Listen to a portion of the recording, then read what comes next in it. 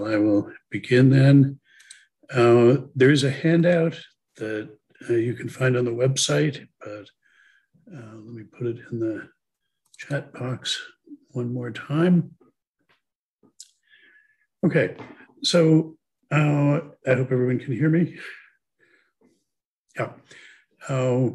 So let me remind you that the fundamental venue for getting my reading of the parts of the text that we're talking about is the chapters in a spirit of trust, in this case, the first three chapters of it, and that you have different versions of those available in my Humboldt lectures, both in the text and in the video of it, and at least as an aid memoir, you have the handouts from those Humboldt lectures. So I'm not going to try and say everything that I say in those places, but we'll instead try and place those views in a somewhat larger space. We're starting with the introduction to the book rather than the preface, because the preface, like most prefaces, was written afterwards. And it's a big, long thing, which really is a sort of commentary on where we've gotten to at the end and a prospectus for the science of logic that's coming in, as his next project. So the introduction really is where the book begins. And it's worth thinking a little bit about the circumstances of the composition of the book here, though in general, that's not the kind of thing I'm going to be talking about. I'd recommend once again Terry Pinkard's book, Hegel, A Biography, which is very good on these issues of sort of what was going on with Hegel beforehand and during this. But it is relevant that Hegel sat down and wrote the book out longhand from, we assume, a set of notes. We don't have the notes. We know from the indefatigable labors of German graduate students that the actual number of hours that he spent writing it is only about half again as many as it takes to just copy it out longhand. So basically, he was sitting down and writing all day, not going back and revising it. And indeed, he had already taken what was for him a substantial advance from the publisher. He had not delivered the book that he had promised to at the time that he had. The publisher was threatening to sue him, which would have been catastrophic for his academic career. And just as he sets down to do this seriously, Napoleon's armies are surrounding Jena and begin a siege of the city. Every chapter that Hegel finishes, he sends out of the city with a courier to the publisher saying, look, here's the next bit. Really, I'm going to get this done. But he knew that the courier had to get through Napoleon's lines in order to get to Frankfurt, to where the publisher was. And Hegel never heard whether any of those chapters got through. There just wasn't enough communication back and forth. So he was sending these things out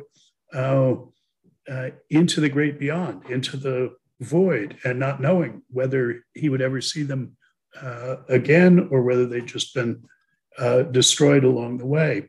And this was true throughout the composition of the book. Famously, he wrote the very last chapter, Absolute Knowing, as Napoleon's troops entered Jena. He'd mostly finished it and went out to see the troops coming into the city. And at the last minute, went back into his room and grabbed the manuscript now of the last 20 pages or so of the book and stuffed them into his greatcoat pocket while he walked around the city. When he came back, his apartment had been trashed. The French soldiers were already in it. He realized had he left those pages there, they would have been gone forever. So these were very difficult circumstances under which he wrote this book. Those of you who are writing dissertations can think about how difficult the circumstances can be and still yield something like this. The original title of the book, and the one he sent off to begin with, that appears at the top of the earlier chapters, was not the Phenomenology of Spirit. It was the Science of the Experience of Consciousness. And he didn't change his mind about this until he'd finished what amounts to the first half of the book, the first 5 chapters through the Reason chapter, and substantially altered the plan of the book at that point, and wrote the long Spirit chapter, which is amounts to almost half of the book, that together with the Religion chapter and Absolute Knowing. And then 6 months later, 4 months later, January of 1807, he has the opportunity. He now knows that the whole book did make it to the publisher, and he writes the long preface, sort of looking back over what he did. So it's been a controversy ever since to what extent he really changed his mind about what book he was writing. And I'll say something about this when we're reading chapter 5, which includes his account of intention. And my claim will be, given his theory of intention, his intention did not change. Nonetheless, there is a big difference between the first half of the book and the second half. His concern with the sea change in spirit from traditional to modern forms, that's really the second half of the book. That's what the Spirit chapter is about. And it seems that he did not have in his mind writing that as part of the book while he was writing these early chapters anyway.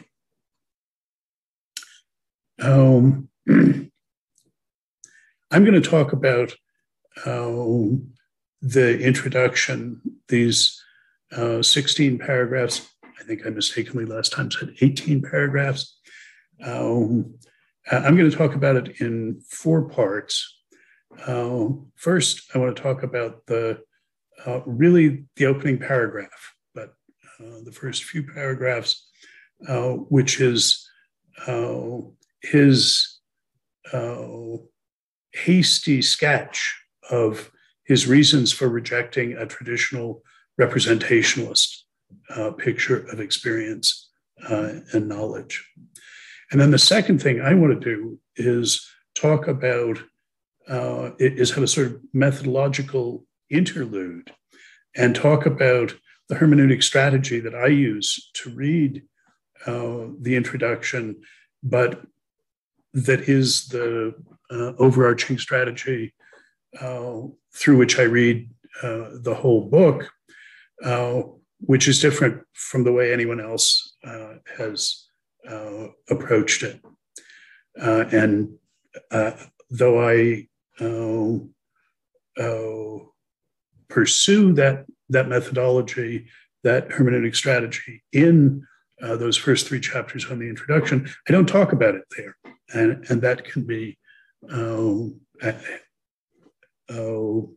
misleading. I think it's important to have an explicit discussion of that strategy. So I want to do that today.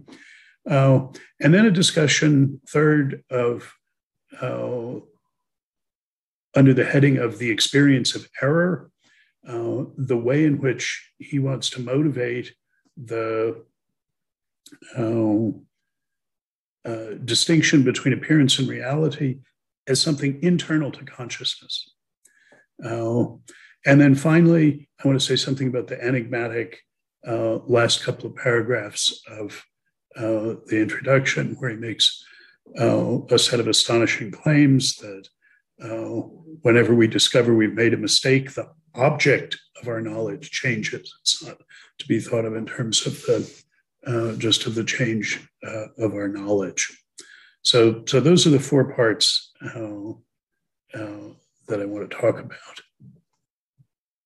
So we can look at this opening paragraph.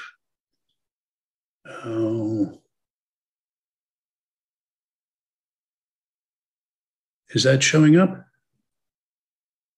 Okay. So it is natural to think, before we set out knowing, in philosophy anyway, we should think about knowledge. Knowledge tends to be regarded as the instrument through which one takes hold of the absolute, or the medium through which it discovers it. And this is the theme of this first paragraph.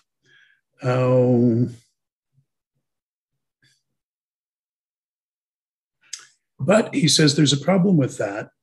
For if knowledge is the instrument to take hold of the absolute essence, one is immediately reminded that the application of an instrument to a thing does not leave the thing as it is, but brings about a shaping and alteration of it.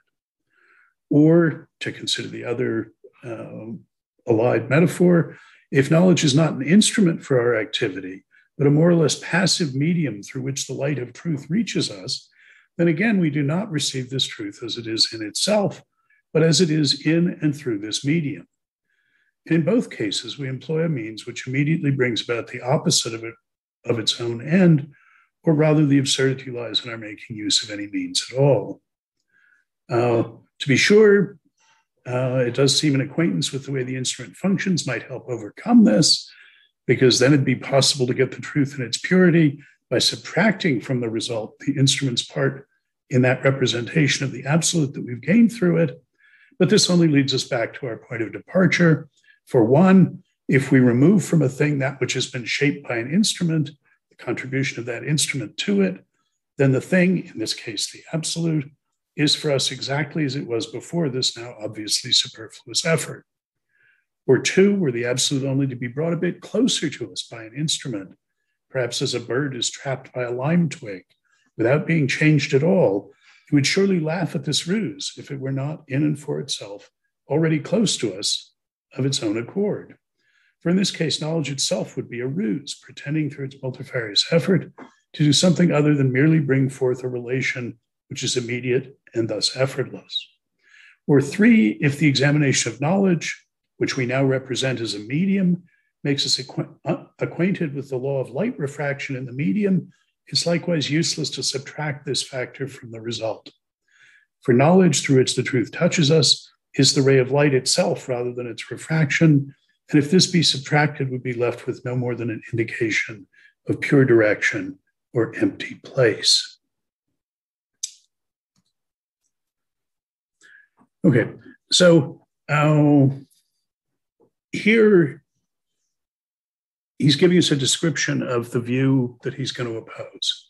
This is a view that I caricatured last time by talking about a view that saw the represented objective world on one side and our subjective representings of it on the other side, construed both of those things as, in principle, independently intelligible.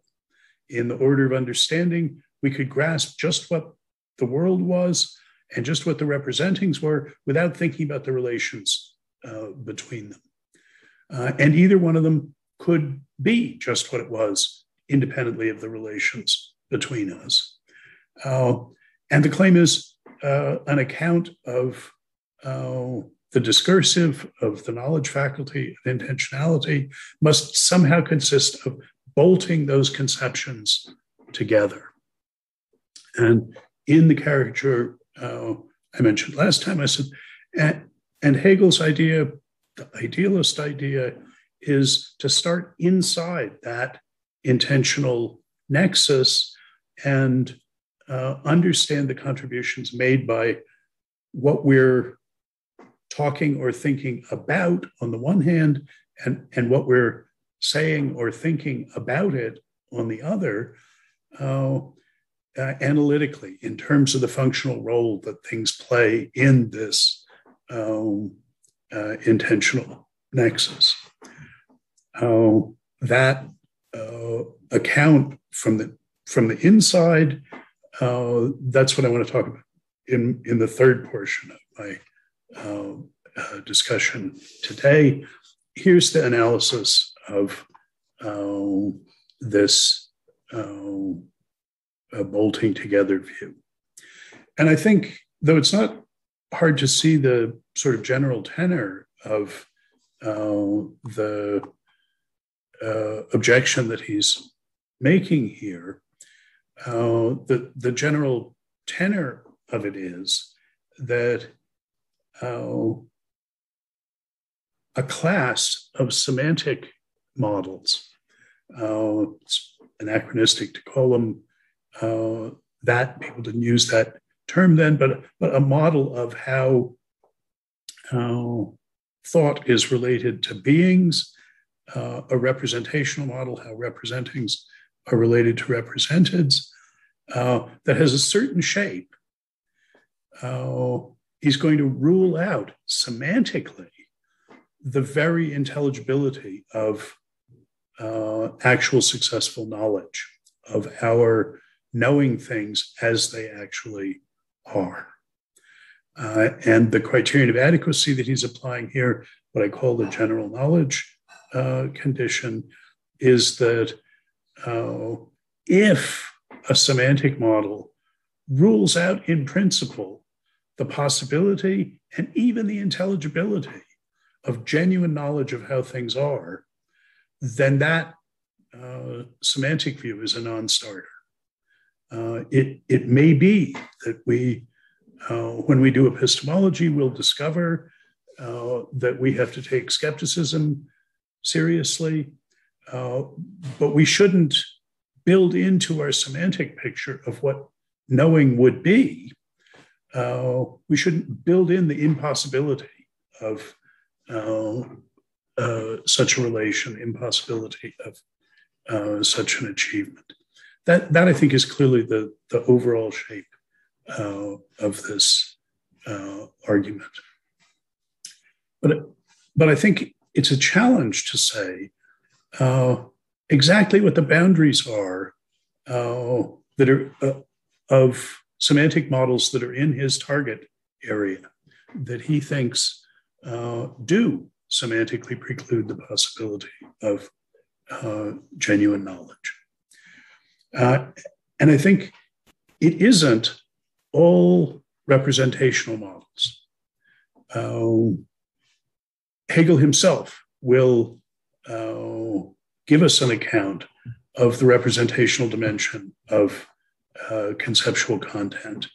And the account he gives, starting already in the middle paragraphs of the introduction, isn't subject to this objection. But he does think that essentially the whole tradition from Descartes to Kant, using Descartes' representational model, I mean, the term is Kant's, but Hegel sees him as having,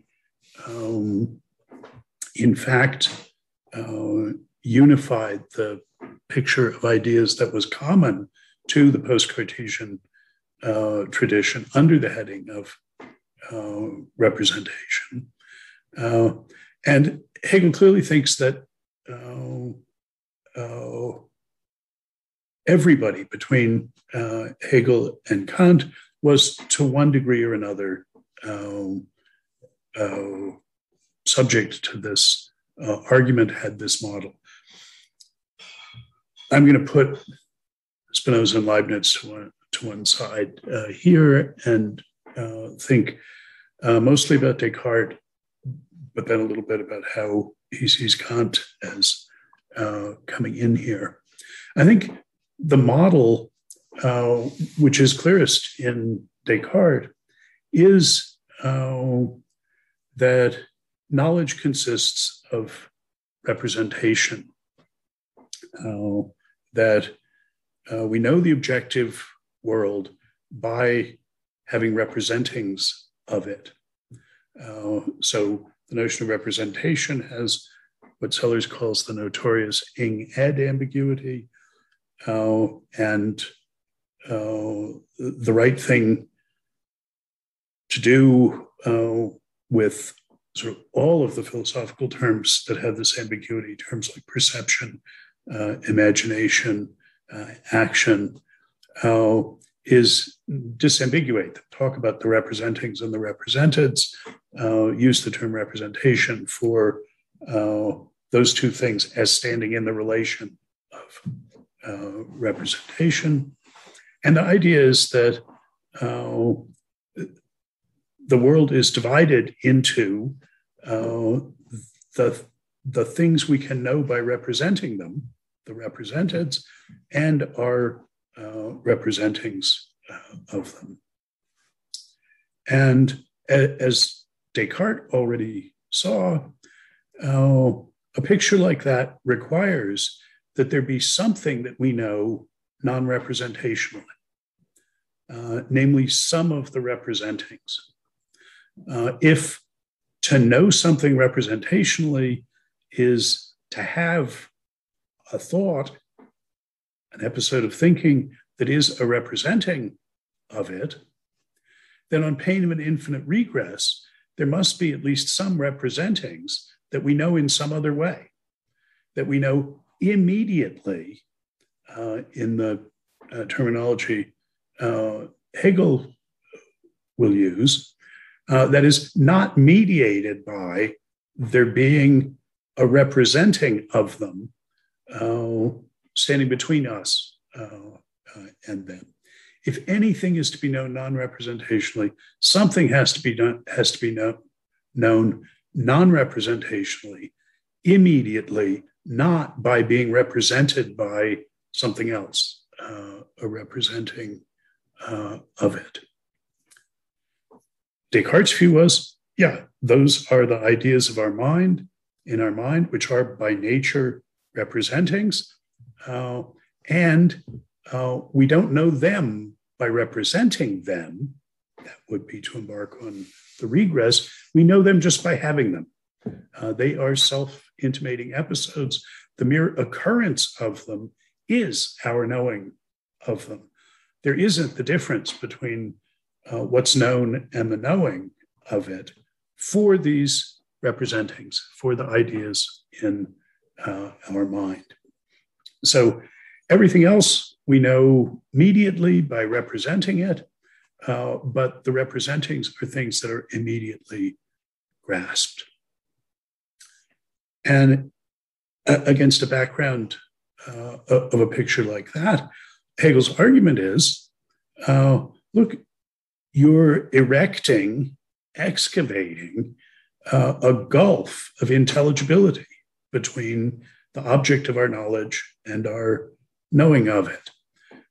You're saying there are these things that are intrinsically intelligible, the contents of our mind, our representings, and then there's the stuff we know only by representing it, by grasping one of these representings that mediates between us and the representeds according to this representational relation. And of course, that picture made Descartes a patsy for skepticism. Well, what do we really know about this relation now that we stand into the representeds? But Hegel's objection, this is a line he learned from Kant, that the soft underbelly of that sort of representationalist epistemology is its implicit semantics. That if we can understand the notion of representation, Kant thought, we won't have to worry about whether we ever actually stand in that relation to anything. Think about this semantic picture. And Hegel's worry is upstream. If you think of the world as not the world that is to be the object of our knowledge, as not intrinsically intelligible, not in a shape to be grasped or understood, but rather having to be indirectly grasped or understood by standing in a relation to something that we can grasp or understand, then you're saying we can't really know how things are. All we can know really is the stuff we can grasp or understand. Besides introducing the notion of a representation to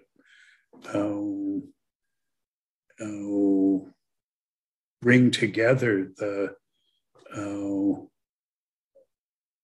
picture-like ideas of the empiricists and the sentence-like ideas of the rationalists.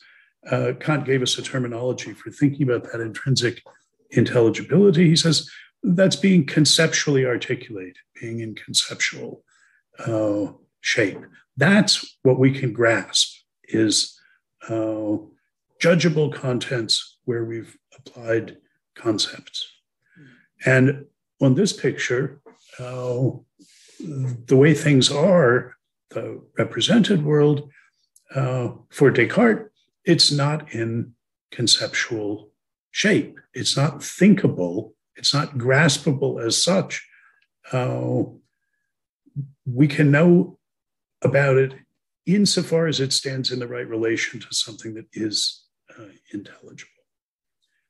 And at this level of cartoonishness or sketch, Kant says, well, nature, the actual object of our knowledge, it is in conceptual shape. It is the product of our concept-using activities. That's why we're transcendental idealists, is because in the empirical world, the world that really is the object of our knowledge, isn't separated from us by a gulf of intelligibility. It is already in conceptual shape.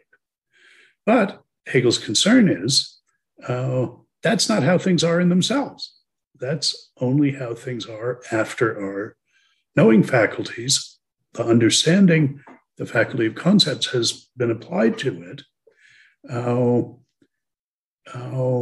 You've actually given up the game and said, well, we can't know how things are in themselves. We can only know the phenomena, not the noumena. Now, one need not read the notion of a Ding an sich, a thing in itself, in the way that Hegel and his generation did. But this is I think, the form of understanding of Kant in which, even though Kant has made the basic idealist move of saying the object of knowledge is already in conceptual shape, he still thinks that involves that conceptual shape is the product of the activity of knowing minds in a way that Hegel is going to insist it is not. And so really can no more claim to have given a semantic account that makes intelligible the possibility of our knowing how things really are, how they are in themselves, the absolute, before it's been dissolved by the application of concepts to it on this conception. Absolute idealism is the view that it's already in conceptual shape before our analytic powers have been applied to it. So I think that the form of a representational picture that Hegel is objecting to here, that he's targeting, is one that sees this fundamental difference between representeds and representings, that the representings are in conceptual shape and graspable just as they are, and the representeds aren't. That the ultimate object of knowledge is not in graspable shape, not in the shape that after Kant we can say is conceptual shape. And then you say, well, all we know is either the result of applying our conceptualizing faculties to it, or you've got this picture, well, somehow subtract the effect of that, but then you just get the unintelligible thing you started with. So what makes this a picture of sort of bolting things together is that you've got one sort of thing that's intrinsically intelligible, the representings, the ideas in our mind, because they're conceptually articulated, conceptually contentful. And then you've got the objective world construed as not conceptually contentful. Let me stop there for questions or comments about this. This is recognizable. It's an extremely compressed argument here. And let's say I think the question is exactly how to draw boundaries around what he thinks is subject to his objection here. And this is all to be motivating. You know, he's saying, well, we're going to do things differently here. If you can't do it that way, how can you do it? May I ask a question? Yeah, please. So this is not a historically well-motivated question, but I was just curious whether these kinds of two-stage theories where you have this, where you might want to appeal to things like intrinsic intelligibility, are problems like these arising because we have an idea that the we, that is the persons or the entities doing the grasping, are somehow fundamentally different from the graspings themselves, right? So if we imagine a theory of persons which sort of constitutes persons based on acts of content fixation, so acts of content fixation are sort of prior to people, then in a way, am I right in thinking that the regress doesn't quite arise in the same way? Does the question make sense? I think so. And I think you're motivating in a slightly different way. What I was talking about is a strategy of starting with the relation and understanding. So we're starting with the intentional nexus that has as one pole, what we know, and as the other pole, our knowing of it, and trying to understand those things, starting from the idea, that at least when all goes well, we actually do know how things are. If we start with the intelligibility of that notion and ask, well, then what constraints does that put on the knower and the known? Then I think that is how we avoid this sort of regress. And that's what he's saying generically is an idealist strategy. His own. Now, one thing that I think is worth keeping in mind here is that the argument, just the way Hegel has put it, shows too much. It rules out things that shouldn't be ruled out.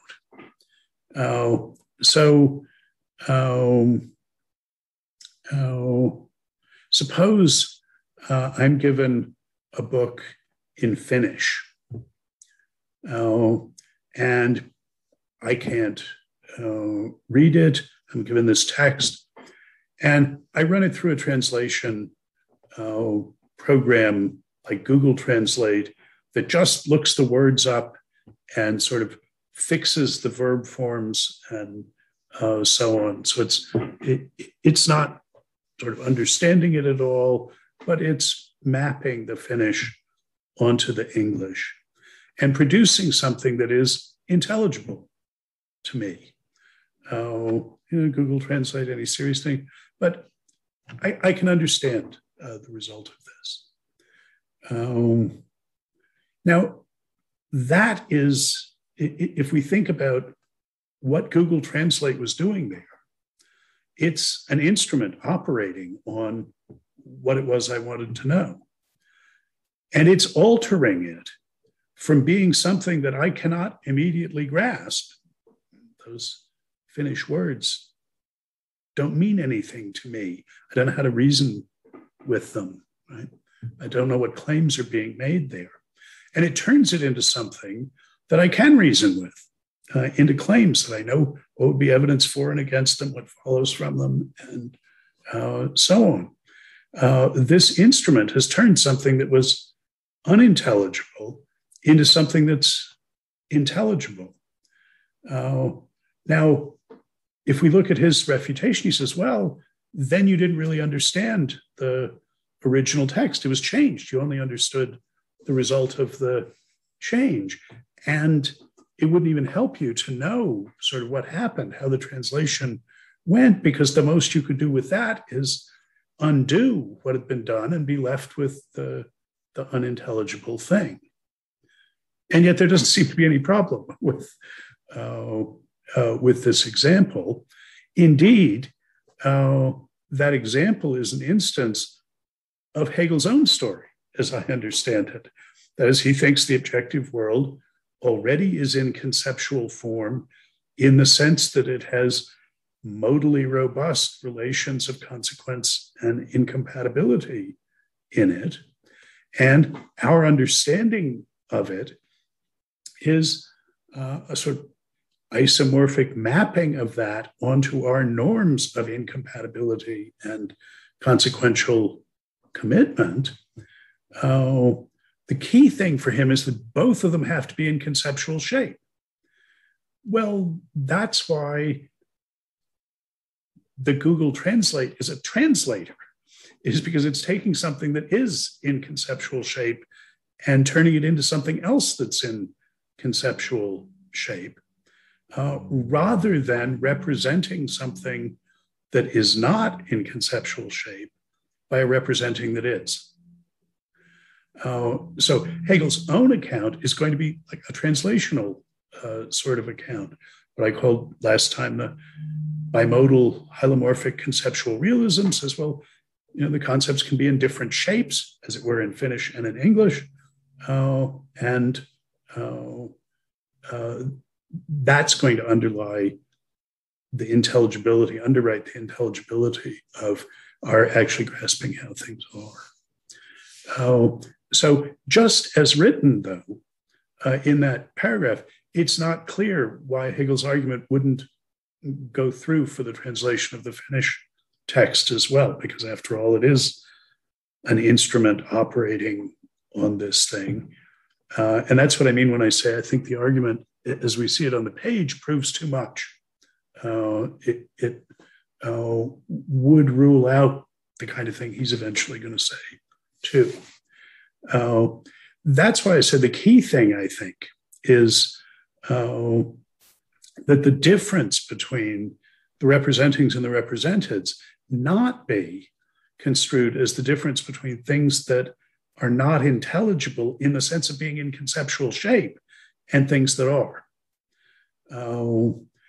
But merely being immediately intelligible, well, even though English and Finnish are both in conceptual shape, it's only the English that's immediately intelligible to me. So there's a piece missing from the argument. It needs to distinguish these cases in a way it doesn't.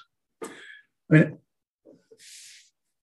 this is the first paragraph of the book. He's just motivating the way he's coming. But I think, it's worth pointing out that sharpening this argument up so as to say, oh yes, I know what's wrong with Enlightenment representationalism.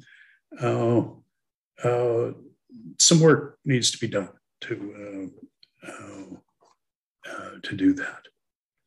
But the key thing, I think, that he's pointing to is we can't think about the world known as something that is not in conceptual shape, that is in principle intelligible as it is, and needing to be transformed into something that is in that shape. The model he's going to have is an expressive one. He's going to say, well, the conceptual there is implicit, literally an sich, and what we have to do is make it be something for consciousness, make it something explicit. We need to express what's there rather than represent it. That's to be the translational expressive model. And then within that, he's going to explain how conceptual content has a representational dimension, that there is a distinction between the content that we grasp, what we can say and think, and what we're talking or thinking about, which serves as a normative standard for the correctness of what we think and say. He's going to tell a story about that, but within the confines of an expressive account. So that's what I wanted to say about the setting out, and see him as filling in the first part of the cartoon picture I had. Don't think of representings and representeds as being of different kinds, the one not in conceptual shape and the other in conceptual shape, and think about the representational relation, the semantic relation, and the epistemic relation as bolting them together. That's not going to be a viable account. Instead, think about how it is when knowing is successful, and try and understand the two sides, the knowing and what's known, in terms of the relation, the roles that they're playing functionally in this relation. That's the idealist approach. Okay, and we'll see in the discussion of the experience of error, we'll see him explaining how he means to do that to begin with there. Now I want to talk about the way I read Hegel and Kant as far as that goes. What I call a method of semantic descent. That's picking up on a phrase of Quine's, who understands the notion of truth in terms of semantic ascent, moving up to a meta language. I said in my initial presentation in week one that we ought to see Kant as having invented or discovered a new kind of concept, that he had the idea that in addition to concepts whose expressive job it is to describe and explain empirical goings-on, there are concepts whose expressive job is to make explicit the framework within which alone it's possible to describe and explain, the framework that makes it possible for us to describe and explain. It's a practical framework, that is, these concepts are to describe what we do, what we need to be able to do, in virtue of which we can describe and explain. But these are the pure concepts of the understanding. And the way I would want to put their status is that anybody who can describe and explain empirical goings on, in virtue of being able to do that, must already know how to do everything you need to know how to do in order to master these categorical concepts, these pure concepts of the understanding. That's a sense in which they're a priori. There's no particular ground level concepts that you need to know how to use in order to know how to use these. And central among these framework explicitating or articulating concepts are the concepts that make explicit the subjunctively robust relations among descriptive concepts, in virtue of which the applicability of one description can explain the applicability of another.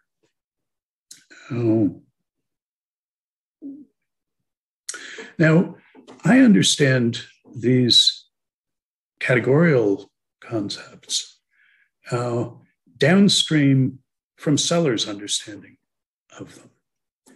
And so I need to say something about that. As I read Sellers, around 1948, he had an epiphany and changed from being quite a traditional philosopher to embracing what he called the new way of words. He made the linguistic turn then. And from that time on, anyway, was a giant fan of Carnap.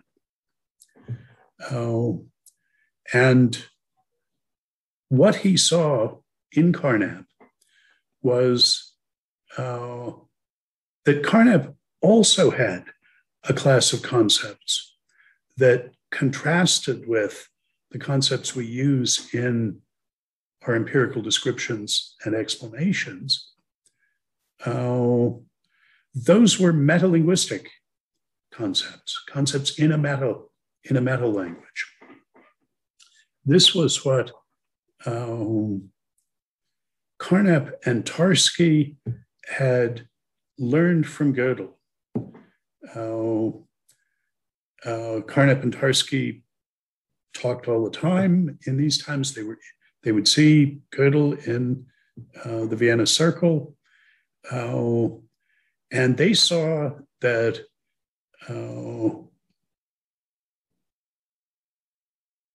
Gödel, in inventing Gödel numbers, in doing his incompleteness proofs,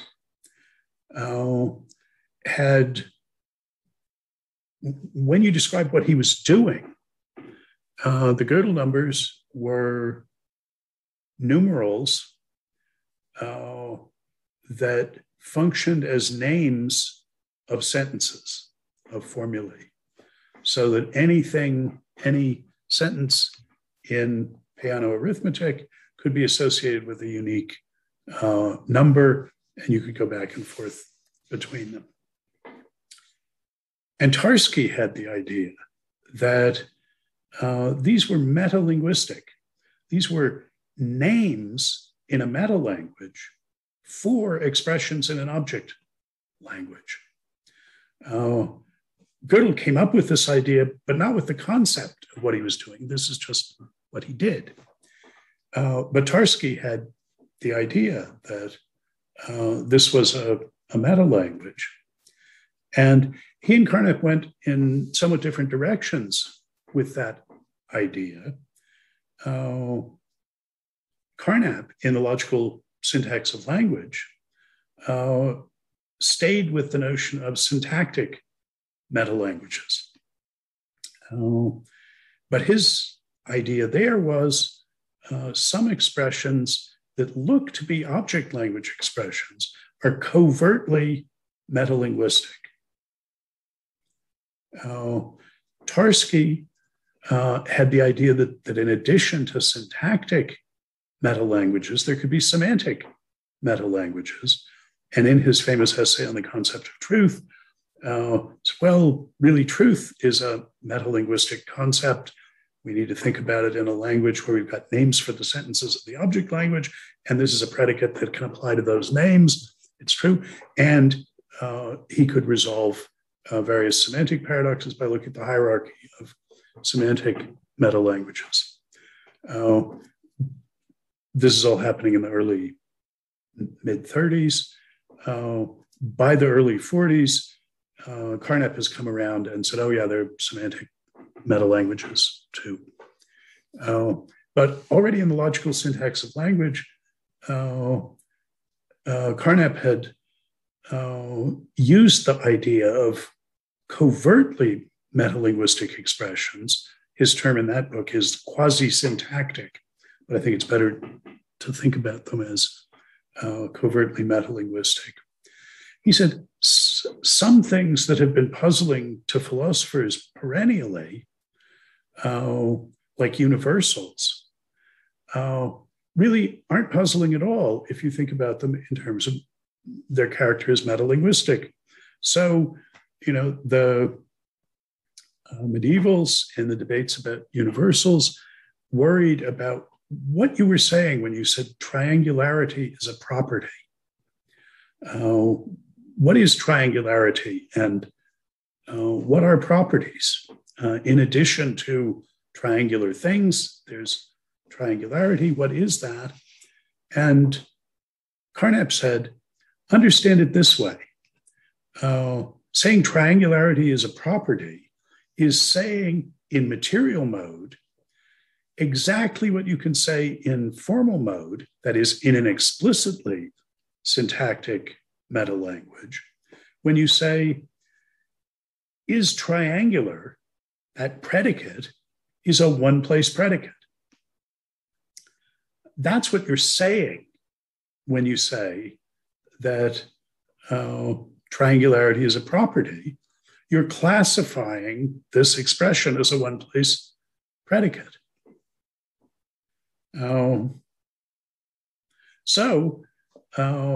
Project from Logical Syntax of Language understand philosophically puzzling concepts as the ones that are legitimate and where there is a real use to this, understand them as metalinguistic, and just appreciate that sometimes it looks as though we're talking about the world, but we're really talking about our talk about the world. And Sellers takes this idea and runs with it. But, so for instance, his nominalism about universals worked out in these three fabulous essays of 1960 on abstract entities, is really working out that idea of Carnap's, responding to the sort of obvious objections. When I say triangularity is a property, I'm not talking about the English term triangular rather than some other one. Sellers showed how we could fix all that up. But Sellers could see, as Carnap could not, that in coming up with this idea of metalinguistic expressions, Carnap had a version of Kantian categories that, in particular, what's expressed by the subjunctive mood, by subjunctive conditionals, by talk about lawfulness or necessity in alethic modal vocabulary, is covertly metalinguistic. Sellers says early on, I'll be interpreting the statement that all A's are necessarily B's as a rule for the use of the expressions A and B to say all copper necessarily conducts electricity is to endorse a rule that says you can infer the electrical conductivity of something from its being copper. In effect, the way I think you should put it is what you're doing when you say everything copper conducts electricity, what you're doing is endorsing a rule of inference. Now that's something that's in a pragmatic meta-vocabulary, and the early scholars had such a notion, which Tarski and Carnap did not. But Seller's view was the new way of words is a way to make sense in the mid-20th century of Kantian categories, of framework explicating concepts. They're metalinguistic concepts. That's the way Kant talked about ground level activities of knowing and acting. And I think this is right. I think the way to think about the topic that Kant and Hegel spend most of their time talking about, the concepts, the philosophical concepts that they talk about, Hegel's speculative, begreiflich concepts, the philosophical, the logical concepts, is as metalinguistic as these are the concepts we use to make explicit features of the framework within which we apply ground level concepts. Now, having discovered this new kind of concept, Kant talks a lot more about those than he does about how to actually use them to understand the use of terms like copper. I mean, he does do that, but most of the ink is spent on understanding these new concepts he's discovered. Never mind the concepts of reason, going beyond that. And Hegel, too, spends very little time talking about concepts like copper, ground level concepts. What he's interested in is the concepts we use to make explicit the framework within which we can describe something as copper, can know that it's copper or judge that it's copper. Concepts like how things objectively are in themselves, as opposed to how they show up for consciousness. The sorts of concepts that we use to articulate a semantic or epistemological picture of the sort that he articulates in that very first paragraph. And the method that I call semantic descent is to say, well, there's a special, given that these concepts are playing this distinctive expressive role, this broadly metalinguistic role, there's a special way we can understand them. We have an inside route to understanding them, because we can understand some view about these meta concepts by seeing what it lets us say about the use of the ground level concepts. So if we're puzzled about some statement about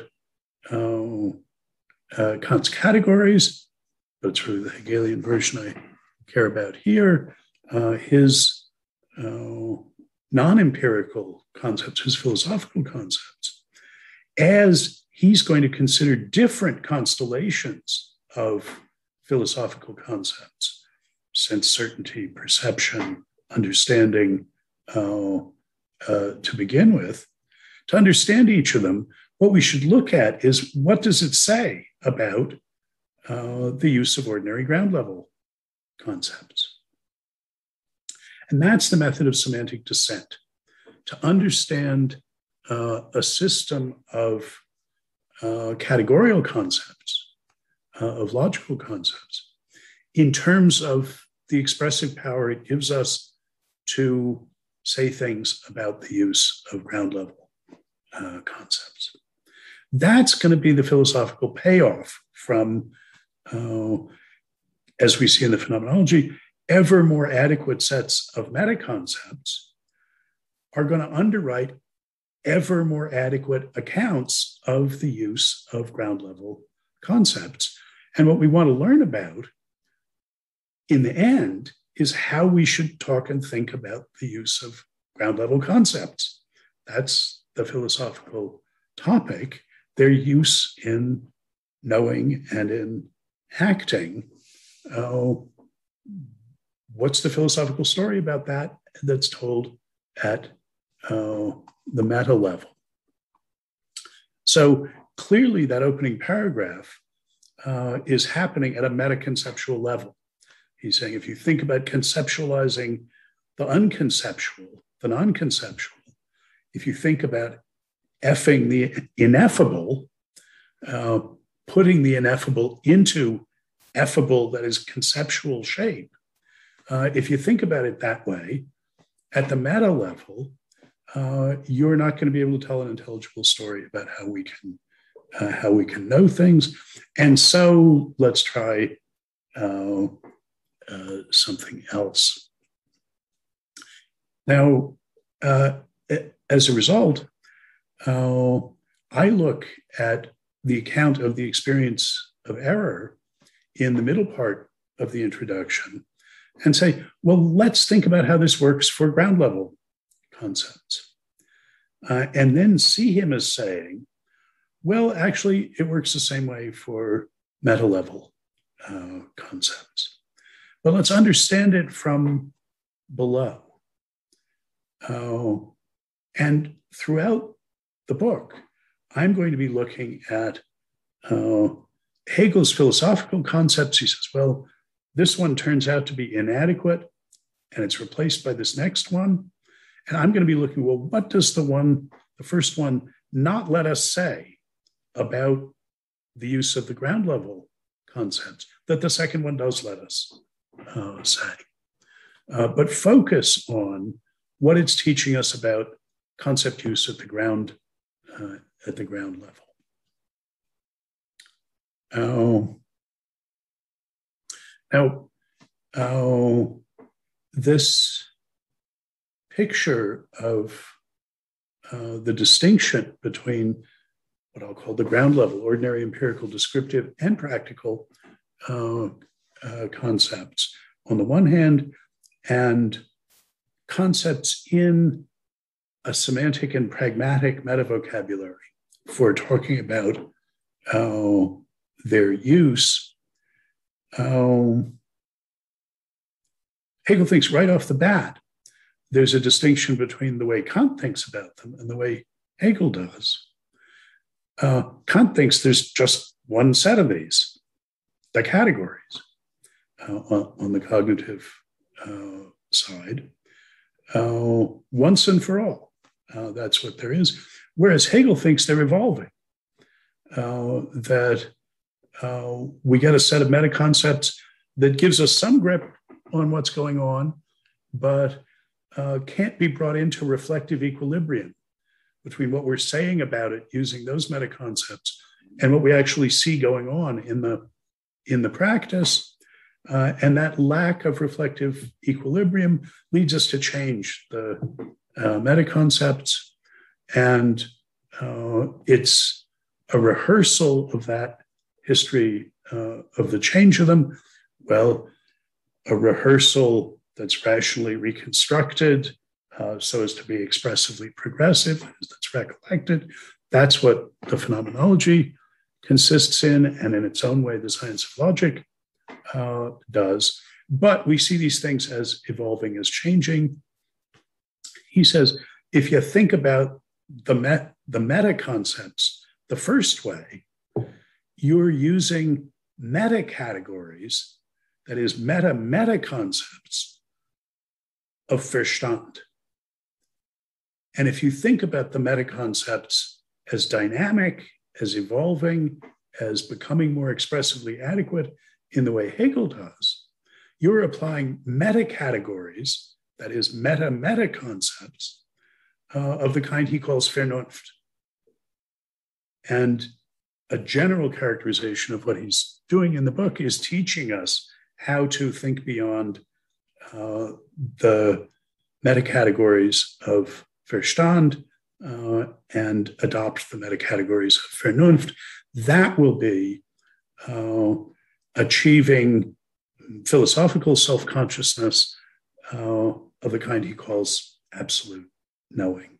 That will be the final form of philosophical self-consciousness, is when we're using categories that we understand according to the meta-categories of Vernunft rather than Verstand.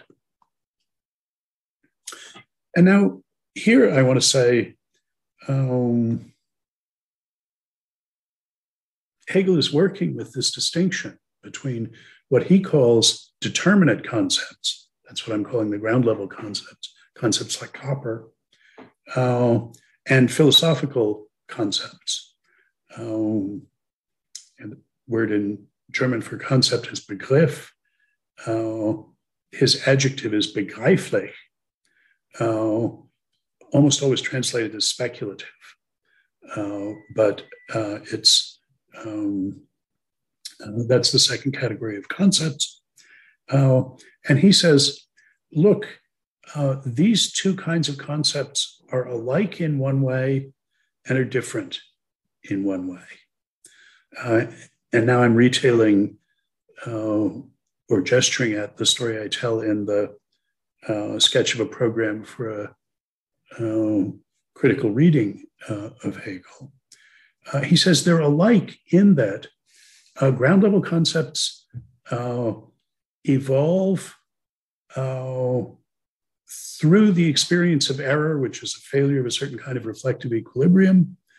A paradigm of that, this is an example from early Sellers that I'll appeal to when we talk about the experience of error.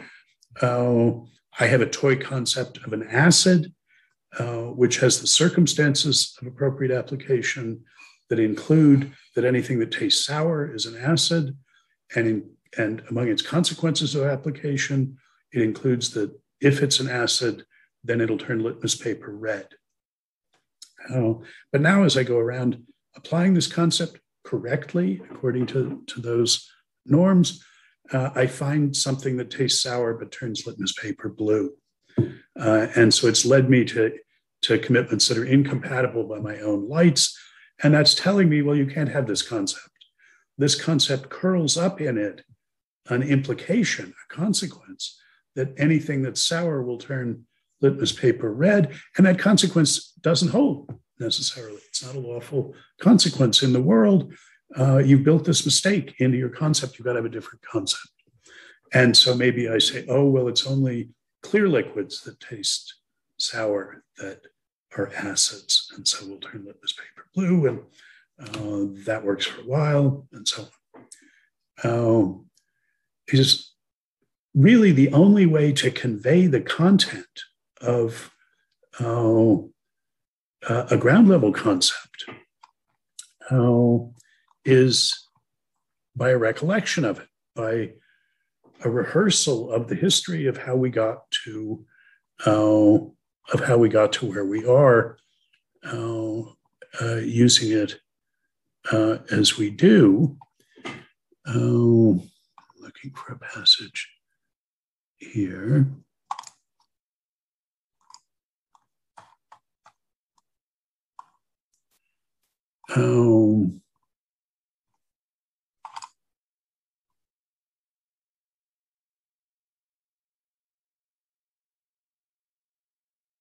Yeah. And similarly for these metacategories, these philosophical concepts, you can't, as Kant tries to do, define them.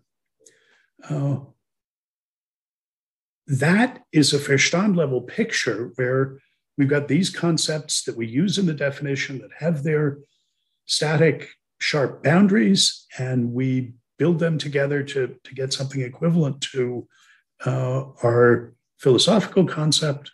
So Kant says, here's the definition of virtue.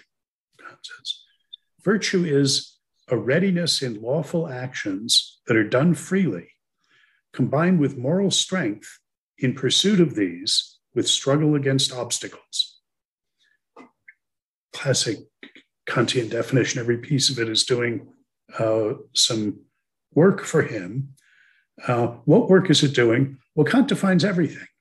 So he defines definition A definition is a verbal formulation distinguishing the concept from all others by a set of necessary and sufficient marks. Basically, it's giving necessary and sufficient conditions, it's giving truth conditions. Hegel says, really, you can't define concepts because the most you could accomplish with that is a snapshot of a time slice of them. But if you want to convey the content of them, you've got to rehearse, well, we tried this concept and it didn't work because of this.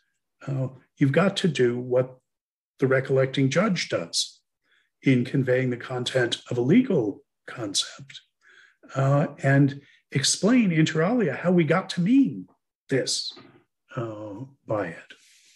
And he thinks that's true of ground level concepts and of the meta concepts. But he also thinks there's a difference between them. And the difference is that the ground level concepts, their evolution is open-ended. It's never going to stop.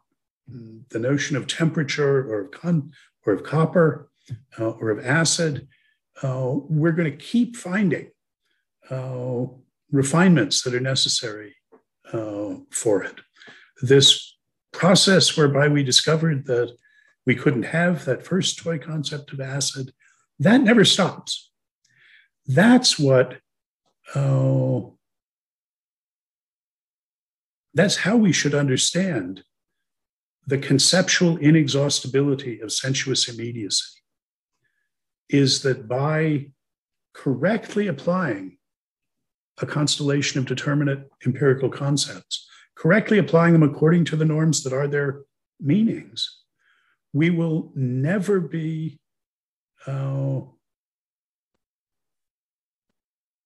we will never find a stable resting place whereby continuing to apply them, we don't sooner or later end up with commitments that are incompatible by our own lights. This is the way in which sensuous immediacy manifests itself as an element in conceptual content. It's the restless instability of empirical concepts.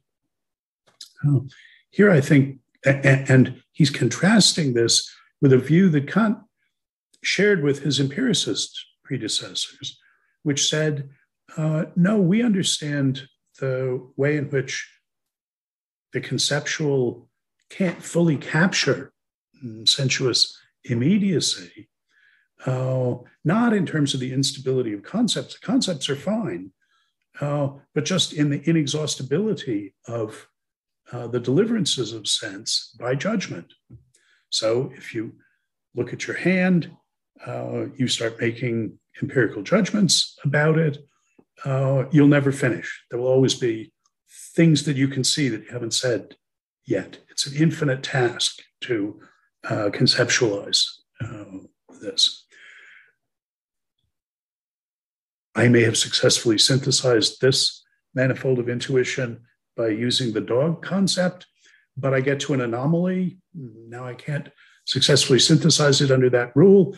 I put that concept back on the shelf and pull the fox concept off. The concepts are all right, but I might make judgments forever. Here, I think, interestingly,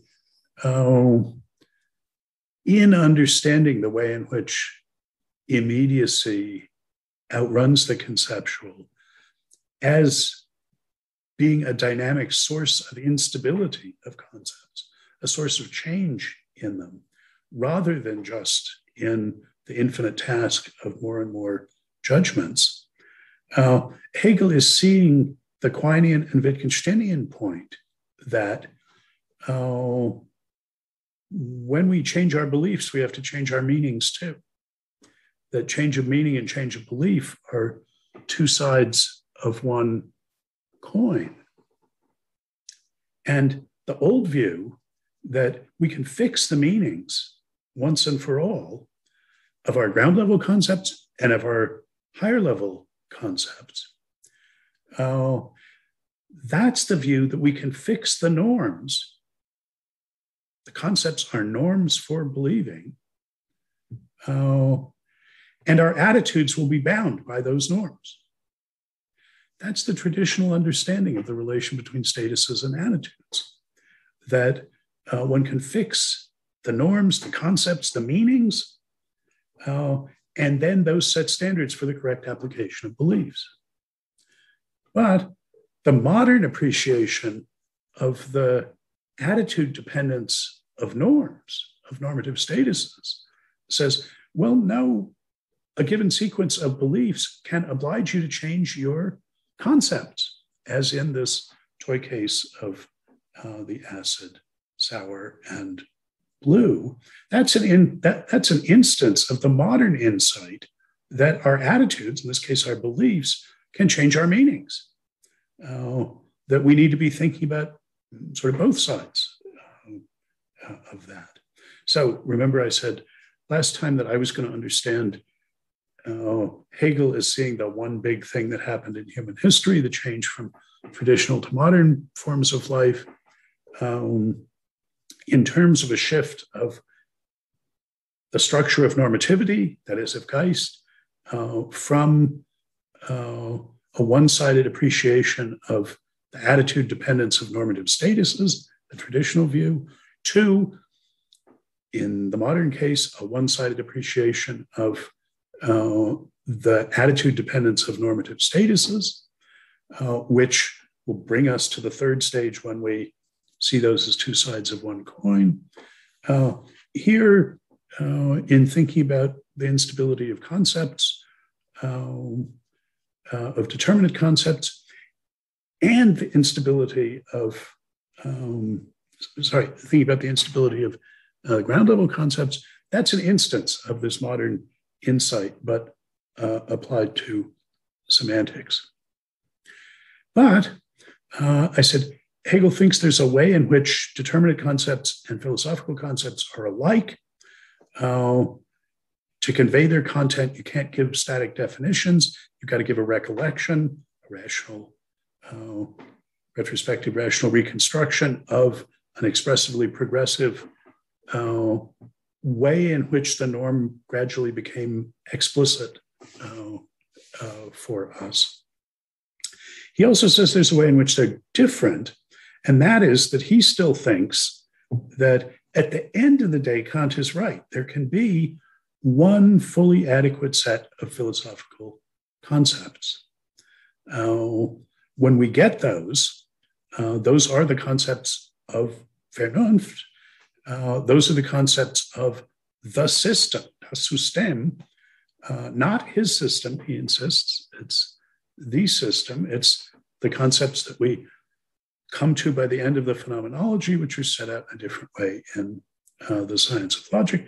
That he thinks they're where determinate concepts will evolve forever, the speculative concepts needn't. And in that essay that I referred to, the sketch, my sketch of a program for a critical reading is to say, yeah, he was wrong about both those features. He was wrong in thinking that determinate and philosophical concepts are alike, in that the only way in principle to convey them is recollectively by a narrative of a distinctive sort rather than by a definition. He's wrong about that because we have the method of semantic descent for understanding philosophical concepts. We have another route for understanding their content, seeing what they have to say about determinate concepts. And that's the method that I take to explicate Hegel's ideas, is that notion of that method of semantic descent. And I'll say, and this is not immediately relevant here, but just to register it, and I think he's wrong really by his own lights in thinking that the speculative concepts will eventually get a fully adequate set of them. That systematicity, I think there's always more redescriptions of the use of the ground level concepts, more to be made explicit there as there is for the others.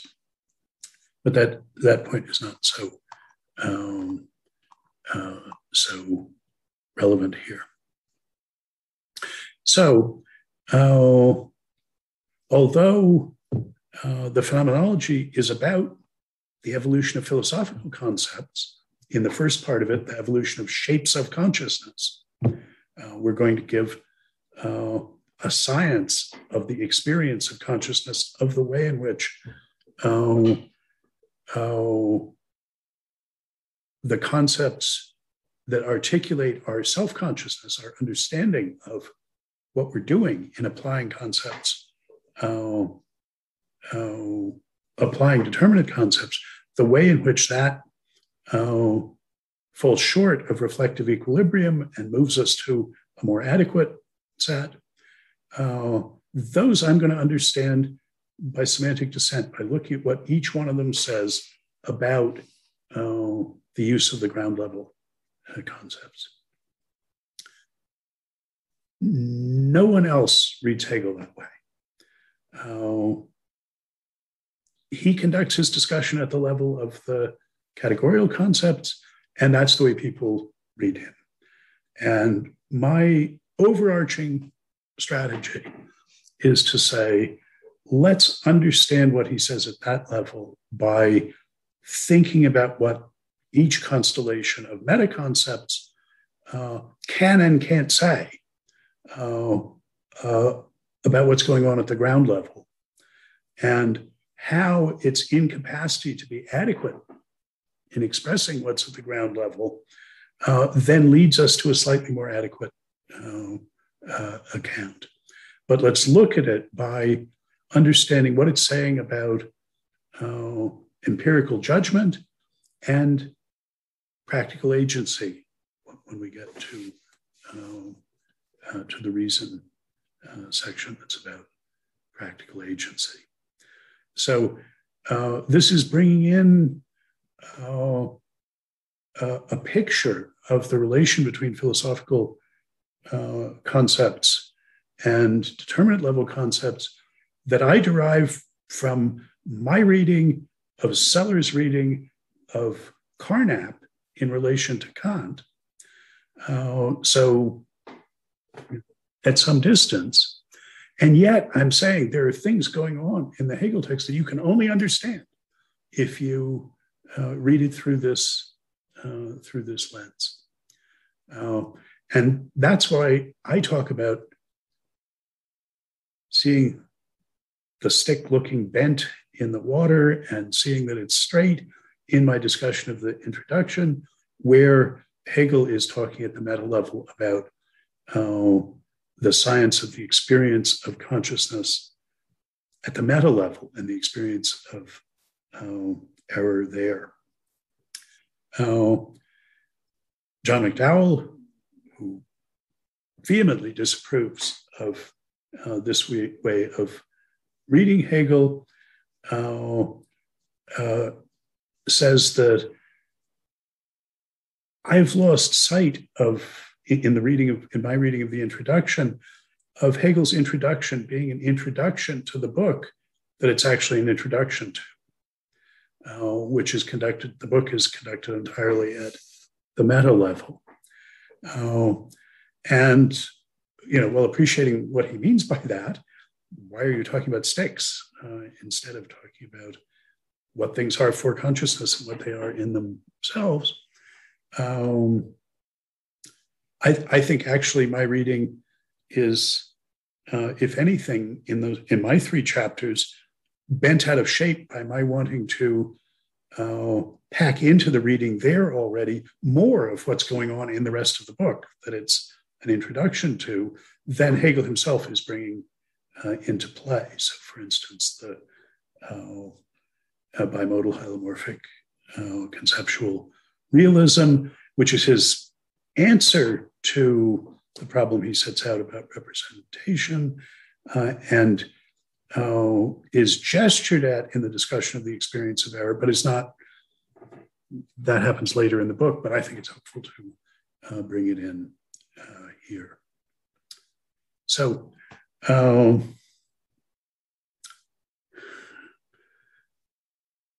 anything anybody wants to say about this? When I was talking about styles of hermeneutics, I said the main thing is to be explicit about what the rules of the game you're playing are, about what hermeneutic strategy you are pursuing. And this semantic descent, which depends on a certain view of what Kantian categories and Hegelian philosophical concepts are,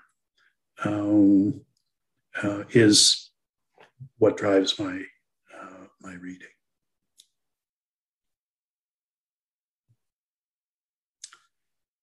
Okay, why don't we take our break? I have 2:56. Why don't we come back at 3:10?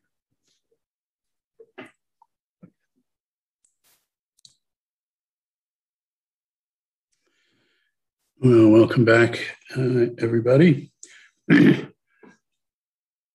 So what I want to talk about next is the sketch Hegel gives us of how we can think about things. If we're not going to have the two-stage differential intelligibility picture of our needing to conceptualize the unconceptual and non-conceptual in order to represent it, what story are we going to tell? And I said, generically, we can think of this as him saying, instead of taking these two supposedly independent things and independently intelligible and bolting them together to get a story about the intentional nexus, semantically, the possibility of genuine knowledge, let's start inside the process of knowing, the process of applying empirical concepts and understand the functional roles that are being played by the two sides of the intentional nexus. Now, Hegel says, if we just look at consciousness, we see that there's a distinction between, there's a distinction within it between what things are in themselves, what things objectively are, how it is with the thing that is known on the one hand, and our knowing of it, what things are for us on the other hand. Texts here are from paragraphs 84 and 85. I think that's 13 and 14 in the dove numbering. What we want to understand is how as he says in 84, consciousness provides itself with its own standard. How in what consciousness within its own self designates as the in itself or the true, we have the standard by which consciousness itself proposes to measure its knowledge. Now, here parenthetically, recall that I said, I think in both of the previous sessions, that one of the ideas Hegel learns from Kant, and it's much more explicit in Hegel than it is in Kant, though I think he's right to find it in Kant, is to think of the relation between representeds and representings in normative terms, to think of what's represented as exercising a kind of authority over the correctness of representings, which count as representings of that represented, just insofar as they're responsible in assessments of their correctness to how it is with that thing. And here he's using this language. He's saying how within what consciousness itself designates as the in itself, we have the standard by which consciousness proposes to measure its knowledge, a normative standard of correctness. You can say we're going to find that inside consciousness itself. How is it that, sentence from 85, the difference between the in itself and the for itself is already present in the very fact that consciousness knows an object at all? Something is to it, the in itself, but the knowledge or the being of the object for consciousness is to it still another moment. Now, here we're getting a key move, which earlier translators of the Phenomenology missed. It's not in Bailey, it's not in Miller. Dove was really the first one to do it. Both Inwood and Pinkard, in the current version of Pinkard, recognize this. We have a distinction between what things are in themselves, the object of knowledge, and what things are merely for consciousness. A distinction between reality and appearance, he's saying, is already part of what we experience. Those are two roles something can play to consciousness. The reason the earlier translators missed this is that there's explicit prepositions, an sich for in itself, and für Bewusstsein for consciousness. But this point, that those are distinctions to consciousness, is just made by using a dative pronoun. They are to it, ihm. So there isn't an explicit pronoun there.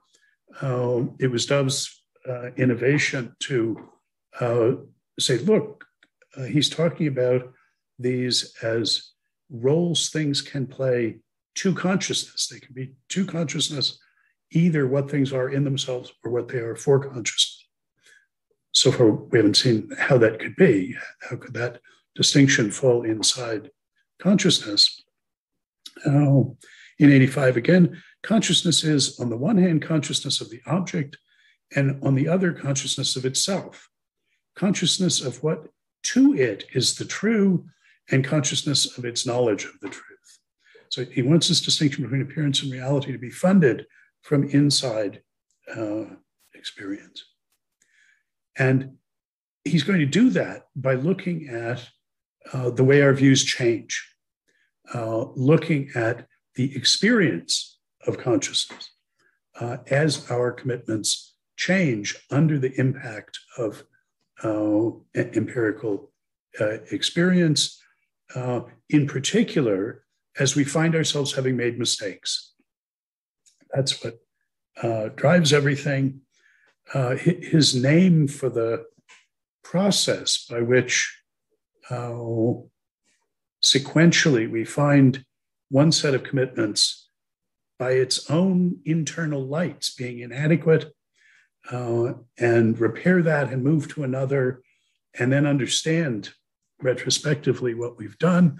He calls that experience, Erfahrung.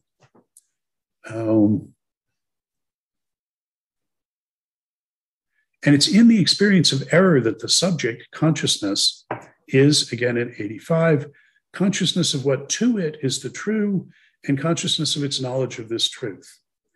Since both are for consciousness, well, officially he should say to consciousness here. Consciousness itself is their comparison. Whether its knowledge of the object corresponds or fails to correspond with this object will be a matter for consciousness itself. So that's what we have to understand. And I'm suggesting that the way to understand that is to think about the experience of ordinary empirical error, and then see him as saying, yeah, well, and the same thing can happen for meta concepts as well as for ground level determinate concepts. Now, a couple minutes ago, I was outlining this Salarzian example of how we could, by our own lights, find that our concept of an acid was inadequate. By correctly applying it and our color concepts and our taste concepts, we find ourselves with commitments that by our own lights are materially incompatible with each other. On the one hand, we're looking at the litmus paper and we see that it's blue. On the other hand, we've inferred from the fact that it's an acid because it tasted sour, we've inferred that it's red, and being blue and being red are materially incompatible by our own lights. So by correctly applying these concepts according to their norms, we found ourselves with commitments that by our own lights are incompatible. Now that's an example of how things can lead to change of the inferential commitments that articulate our conception. The example that I use in making it explicit is of a change of belief, where classic 17th century example, I'm looking at the stick in the water and it looks bent at the surface of the water, and I pull it out and I see that it's straight, and I have background commitments that moving the stick didn't change it from bent to straight. That isn't how you can affect sticks like that. So I have incompatible commitments. I believed that it's straight, and now I'm looking at it, I believe that it's, I thought it was bent. I'm looking at it now, it's straight. By my own lights, those are incompatible commitments. And I mentioned that Hegel thinks about these ground level concepts, that in principle, there cannot be a set of determinate empirical concepts such that by applying them correctly by their own lights, one will not be led sooner or later to commitments that are incompatible according to those same norms. He thinks it's inevitable that that will happen. That's what the richness of the empirical richness of the objective world tells us as he's rendering it. But he wants us to think about this change of belief. So I give up the claim that the stick is bent in favor of the claim that it's straight. Well, I'm now contrasting my current commitment to the sticks being straight, which to me is the way things really are. That's what I've discovered, is that the stick really is straight. And I'm contrasting that with my prior commitment, doxastic commitment, judgment, to the sticks being bent. And I'm saying, oh, that prior commitment, that was just an appearance. That was not the way things are, the way the stick is really objectively in itself. That was just the way it was for consciousness. The experience of error, of finding myself with incompatible commitments at the first stage of the experience of error, and then resolving that somehow. In this case, I changed my belief. In the acid case, I changed the concept. So instead of changing a doxastic commitment, I changed an inferential commitment.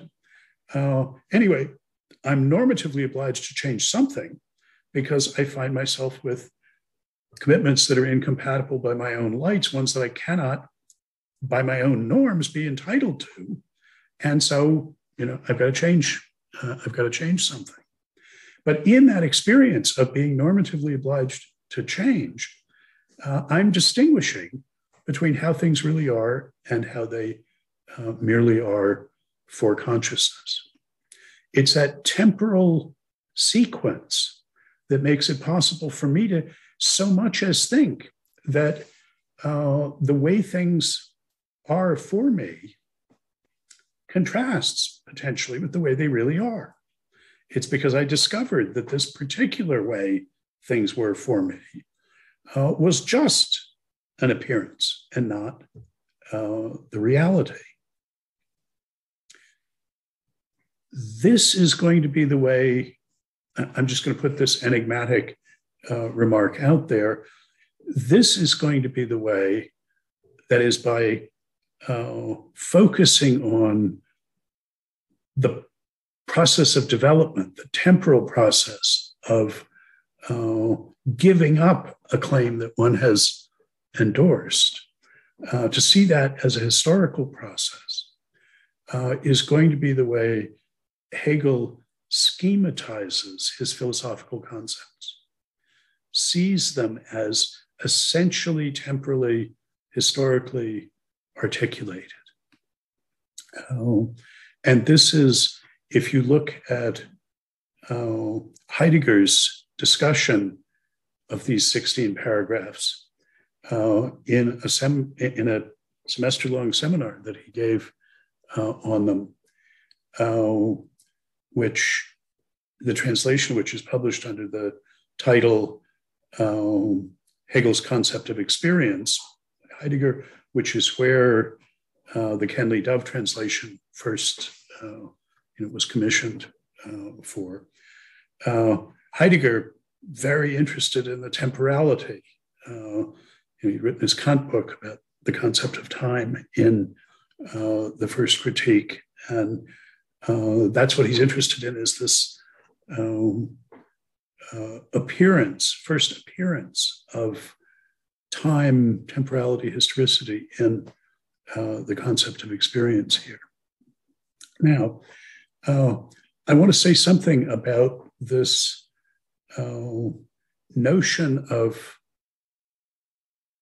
a distinction between the way things are in themselves and the way they merely are for me, being something practically to me in the experience of error, that I don't say in the 3 chapters in A Spirit of Trust, that it connects with the topic I only come back to in chapter 8 there, where I'm discussing the opening chapters, the opening paragraphs of chapter 4, the self-consciousness chapter of the Phenomenology, where we're told that the origin of consciousness is in desire, in biological desire.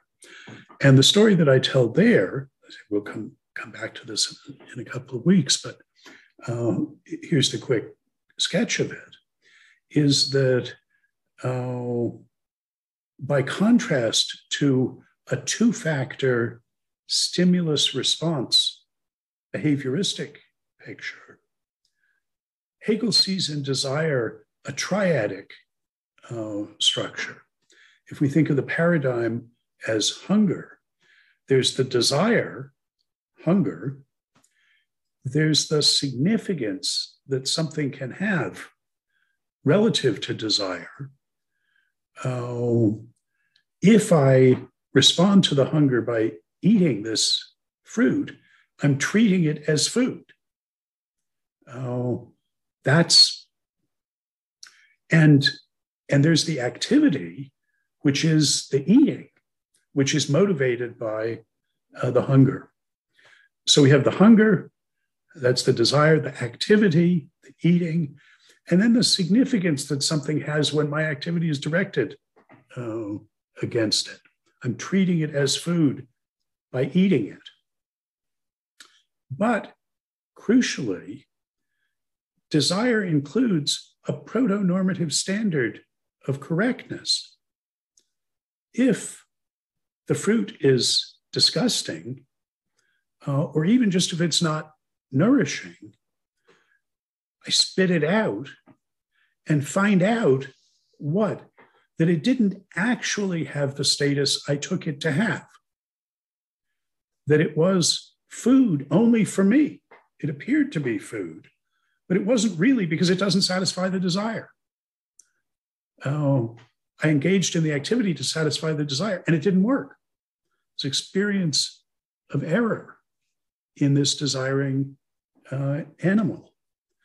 And we can already see the protoform of the distinction to it practically between what the thing really was and what it took it to be.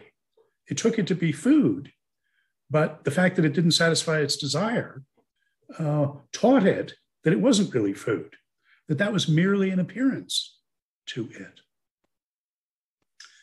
in biological desire, which he already has a much more sophisticated conceptual structure here than Skinnerian behaviorists and operant conditioning people had. Those were just two factors, stimulus and response.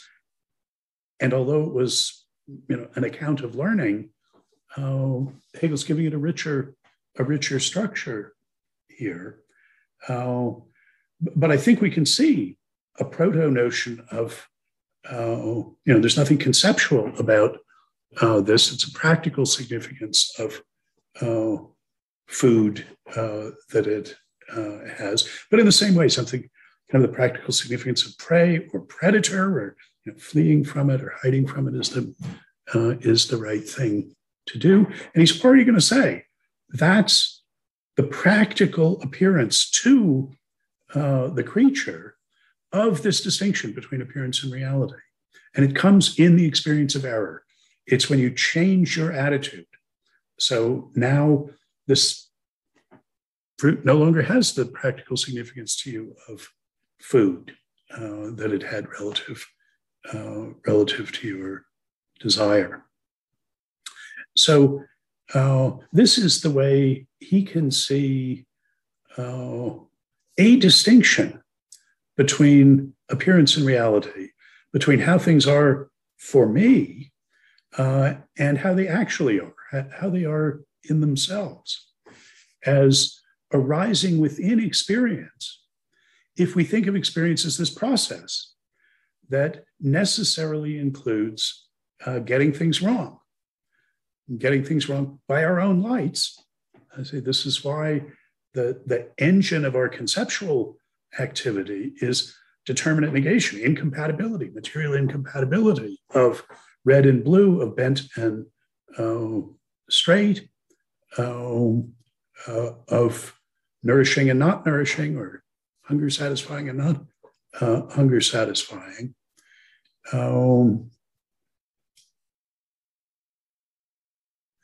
In the conceptual case, we're going to see that the experience has three phases. There's the acknowledgement of the incompatibility.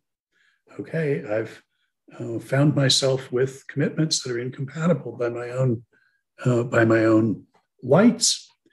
There's the response to then the normative demand. Well, do something about it. You've got all these commitments that you yourself say you can't be entitled to all of them. So, get rid of some of them, change them, groom the concepts, or by changing your meaning, or change your belief, change your doxastic commitments, or change your inferential commitments, the relations of inclusion and exclusion that articulate these conceptions. And then the third phase, in which you look back at what happened and say, well, I see that all along what I was talking about, the reality behind my appearance, the reality of which it was an appearance, was the straight stick. That was what was really setting the standard of correctness of my representings of it. Now, in retrospect, I can see that that's what I was looking at, what I was talking about. That's what I was representing, was the straight stick. And I can see that I misrepresented it as bent. Now I take it, I've got it right. But of course, the next cycle of experience will say, well, but you got it wrong in some other way. It turns out it wasn't a stick. After all, it was a piece of metal or whatever. Yeah, Sequoia. Yeah, I'm interested in what you're saying about the experience of error and the two stick example and this idea of a new object. Would it be fair to say in Hegelian, like if we were to extend what Hegel is saying, would it be fair to say that the new object of knowledge in this case would be a new standard, a new normative standard that applies to, for instance, light refraction? Right? Is that the kind of new object we would have, where all of a sudden, because the stick has been taken out, we now see it to be one stick that's straight. We saw that there was a condition under which it is bent. and we see this new object to be how light refracts in water, for instance. Would that be fair, a way of understanding this idea of a new object that you're pushing? Yes, but not quite, I must say. So what Sequoia is talking about is these puzzling passages at the very end, where he says, look at in 85, so something is to it the in itself, but the knowledge of the being of the object for consciousness is to it still another moment, okay? It is upon this differentiation, which exists and is present at hand, that the examination, Prüfung, is grounded, the normative assessment. And if, in this comparison, the two moments don't correspond, then it seems that consciousness will have to alter its knowledge in order to bring it in accord with the object. The object is a straight stick, and it seems, well, I have to change my knowledge and take it to be straight. That's the common sense way of thinking about it. But he says, don't think about it that way. Will give you a better understanding of things if you think that when your knowing of it changed, the object you knew changed. It's not the object that was the same all along and your knowledge of it changing. Parenthetically, retrospectively, you'll be able to see that. But before that, see this emergence of what he calls the second new true object. Here in 85, the alteration of knowledge, however, the object itself becomes to consciousness something which has in fact been altered as well. For the knowledge which existed was essentially a knowledge of the object. With a change in the knowledge, the object also becomes another, since it was an essential part of this knowledge. Hence, it comes to pass for consciousness that what had been to it, the in itself, is not in itself, or what was in itself is so only for consciousness. When therefore consciousness finds its knowledge not corresponding with its object, the object itself will also give way. In other words, the standard, Maßstab, of the examination is changed if that whose standard it was supposed to be fails to endure the course of the examination. And then in 86,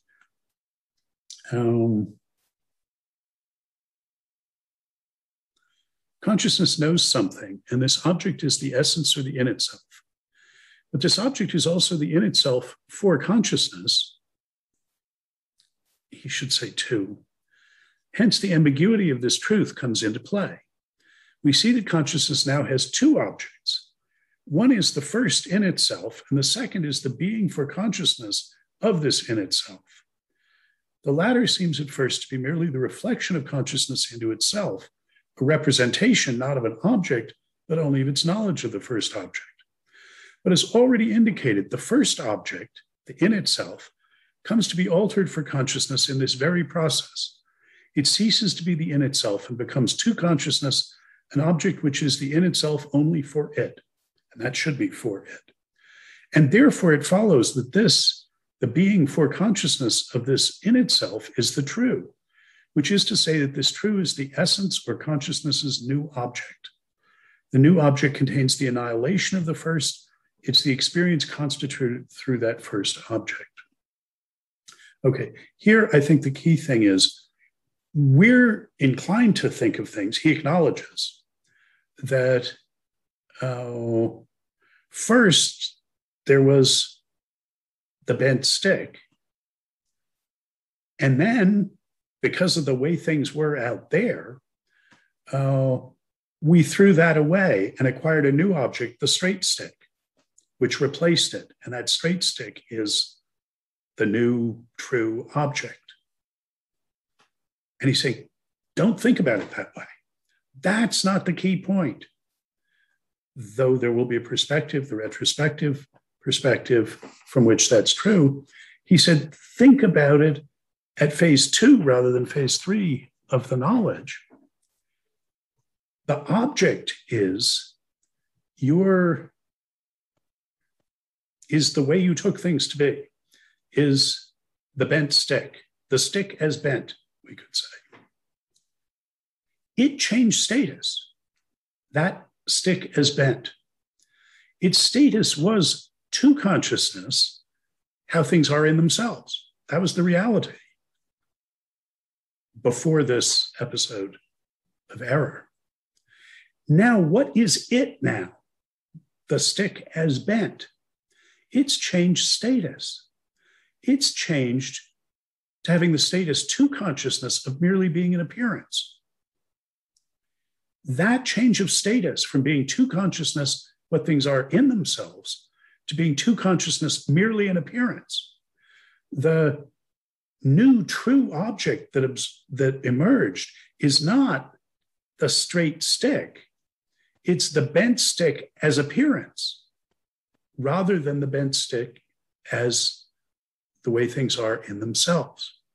So he's saying focus on the change of status of that commitment of yours from being to you something you endorsed, an attitude of yours as how things really are, to having this, to you, this other status. Merely an appearance of something else. That was merely an attitude of mine. It's changed from being, from having the status of being to you veridical to the status of being to you a mere appearance of something else. So he thinks it's important that we have this other perspective on things, because that change of status, that's the experience of error. That's what gives us the distinction between the way things are in themselves and the way they are for consciousness. It's in that change of normative status from being endorsed to not being endorsed. That's the origin of representation, of the idea that our commitments answer for their correctness to something outside of them that they might get wrong. It's in the possibility of that shift in the status of a commitment that the essence of representation is to be found. If we ask, well, how is it we get our minds around the idea? Where did we get the idea that our thoughts are about something, that they represent something, that they answer for their correctness to something beyond themselves? And he says, if you want to understand that, think about what you have to do to practically appreciate it. And what you have to do is change the status of this commitment you had. When you see that the very same commitment, the very same content can be now endorsed and now not be endorsed for reasons having to do with your other commitments that it's not endorsed, and so shows up as merely the appearance of something else. That's the origin of our practical grasp on the idea that our thought is about something. And that's what we're going to articulate in the meta theory. What we need adequate meta concepts to understand is that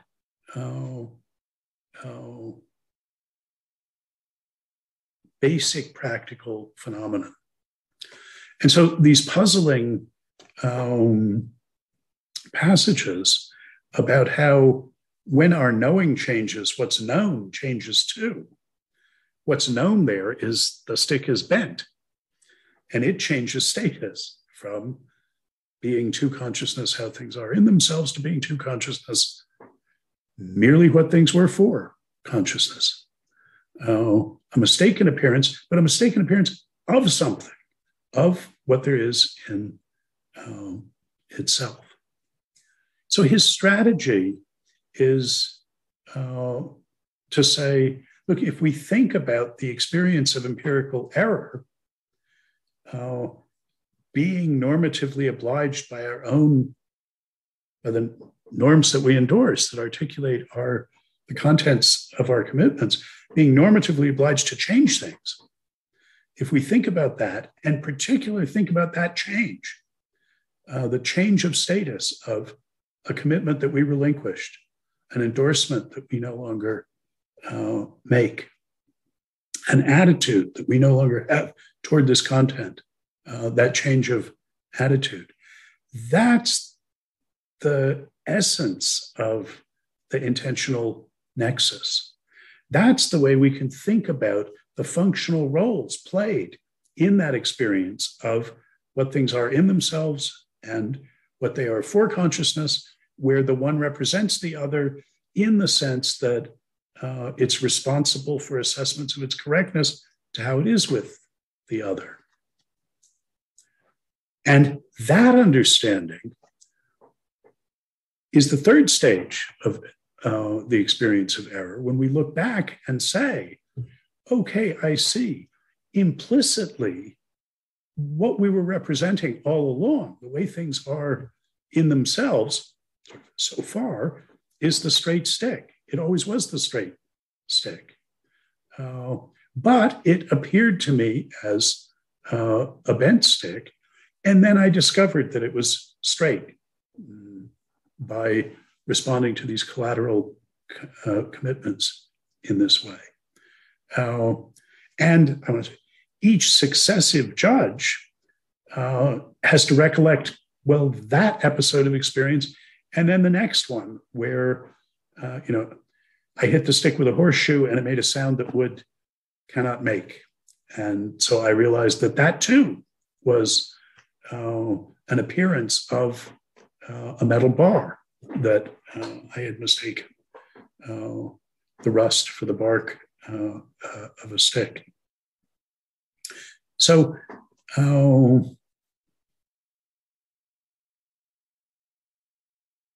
he's giving us the alternative strategy that he's going to use. Looking prospectively at this process of experience, we see the change of status of the very same content. Looked at retrospectively, we can see that as the emergence into greater explicitness of what was implicitly there all along, normatively governing the evolution of our commitments. That is, as the objective world. So he's sketching the structure of an account of how the representational dimension of conceptual content can arise from the fact that the significance of two concepts being materially incompatible is that if you find yourself with commitments to both, you're normatively obliged to give one of them up or to change the boundaries of them, to change something. The notion of representation is an explanatory posit in our retrospective understanding of the evolution of our attitudes. And recollective rationality is this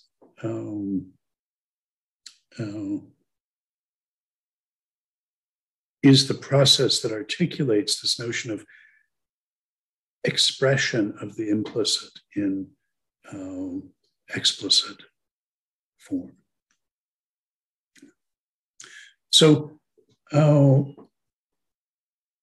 what's going to happen with shapes of consciousness?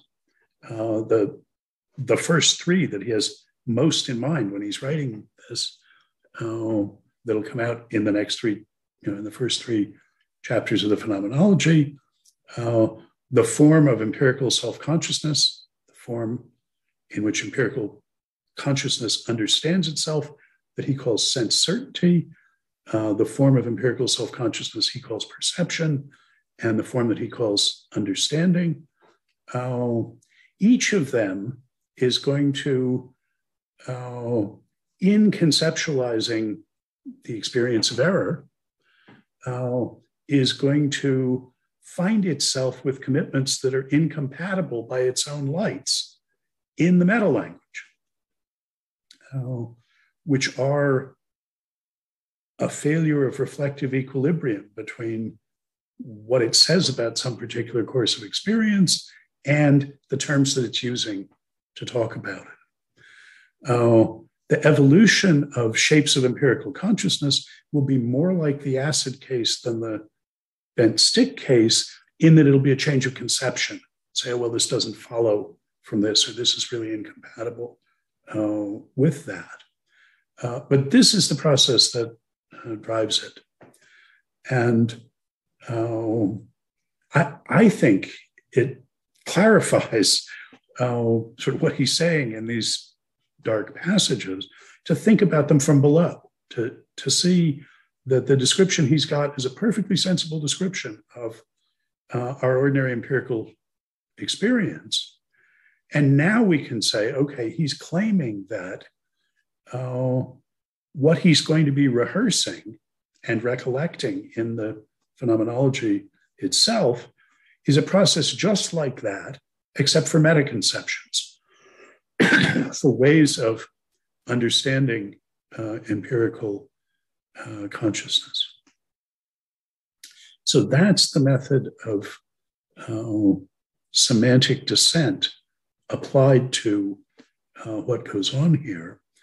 And I hope we can see at least the first glimmerings of the strategy for, as I say, thinking about objectivity and subjectivity in terms of the roles they play in this process of experience, which is a process of committing ourselves and finding our commitments incompatible by our own lights, and so normatively obliging us to change them. That process is what we're going to keep going back to. That's what he's rehearsing for us at the meta level. And that's what at each stage I'm going to say, well, let's look at what each of those views at the meta level can and can't say about what's happening with our empirical and practical concepts at the ground level.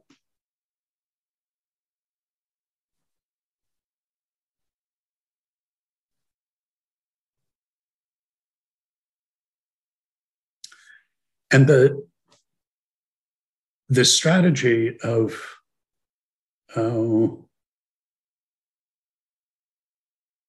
beginning with this holistic strategy of beginning with an articulated whole, a practice, and thinking about the functional roles of different things in it, rather than thinking about things that you can understand independently of one another, and then making claims about how they relate to each other. That's what he's thinking of as what idealisms have in common with each other. And his idealism is going to be historical, socially articulated in the ways I gestured at last time. In that sense, naturalized and brought down to earth from the Kantian version of it. But part of the advertisement for it is going to be, on this account, I'm going to make sense of the idea that we can know things as they actually are. The thing, it turns out, we can know fully as it really is ourselves, self-consciousness, because that self-consciousness tells us about the process of applying empirical concepts, that's a never-ending process, that not only will we constantly find that we need to give up some of our beliefs, but we'll constantly find that our concepts are inadequate as well, that they need to be changed. But we'll understand what we're doing in doing all of that as the process of finding out how things really are, even though we have to give up the idea of getting one finally correct set of beliefs and meanings. That's not what knowledge and truth consist in. In the famous image from the preface, which people love to contrast with other definitions of knowledge, he says, the truth is a vast bacchanalian revel with not a soul sober, where no sooner does one member of the company fall insensible beneath the table, than the place is taken by another. And this is the picture of our concepts and commitments elbowing each other. That's their incompatibility. And one of them being pushed out, falling insensible below the table, but only because another one has come in. The experience of error, he says, is the turning of commitments we took to be veridical. They're being unmasked as mere appearance, is the arising and falling away that does not itself arise or fall away. That's what's permanent. And retrospectively, we can see that as the process of finding out how things always already were, but prospectively, it's the process of making new conceptions and new theories.